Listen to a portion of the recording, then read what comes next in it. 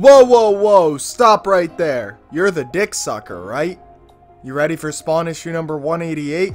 Let's go. We have people being taken away from the burning building last issue inside of ambulances and shit, because you know, that's what they fucking do. Jim Downing is of course one of those who was taken into the hospital, and while he's sleeping in the hospital, the symbiote starts to go over. I don't even know why I called it symbiote. I guess it works, you know, tomato, tomato, it's symbiote. Whatever. Fuck you.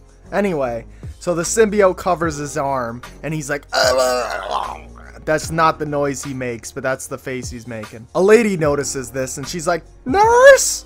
The lady is freaked out, but I'm more freaked out by the lady. Look at how big her fucking mouth became. Look at that shit.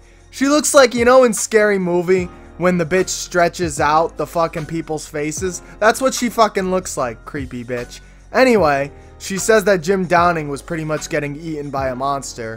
And the nurse is like, up, here she goes again, going fucking nuts. And then they notice a cockroach on the floor, and they're like, ew, that's probably what she saw. Then we move on to Mark Rosen's workplace. I don't know why I have so much fucking energy today. Anyway, we move over to his fucking workplace, and his boss is like, anyone got anything? You got any leads? You got anything at all? And Mark Rosen is like, yeah, bro, I got some follow-up interviews I'm gonna do. And then the boss is like, good shit, my man.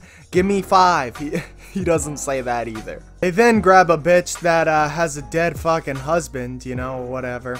And she has a lawyer with her. So they say, yeah, if you have no further questions, we'd like to leave.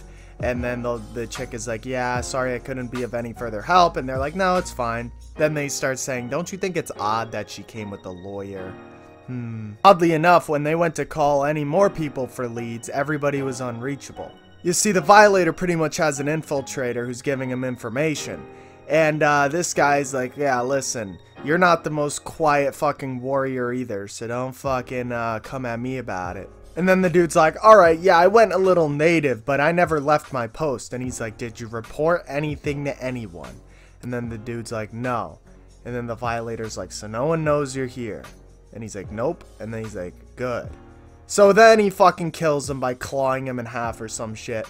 A new hospital transfers Jim Downing because they hear about the problems that he's had before and how he was in a coma and shit. They try to keep him there, but this guy, the main doctor of the place, says he doesn't need to. He doesn't have any, like, you know, bad conditions. We can't keep him here against his will. Then Jim notices Sarah, and she's about to leave the place anyway. So the doc's like, well, it looks like he found a ride. Jim then arrives at Sarah's house, and then Sarah's like, oh, sorry, the place is a mess. And he's like, nah, it looks great. And then she's like, yeah, I'm gonna go freshen up. I'll be back.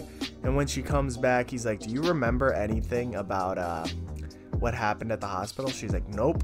And he also asks her if he has any friends and family that came to visit him at the hospital. And she's like, nope, but these dudes in business suits, they looked like lawyers, came and would check on you. Later that night, Jim Downing starts to have nightmares about what the symbiote suit did to Extractor. And look at that shit. He fucking pinned that guy like a fucking pincushion.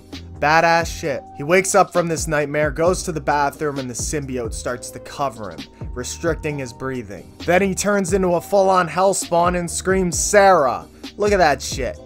Great art. And that, my friends, wraps up Spawn issue number 188. Like the video if you enjoyed the video. If you didn't enjoy the video, don't be a pussy. Like the video. I'll see you guys in the next one.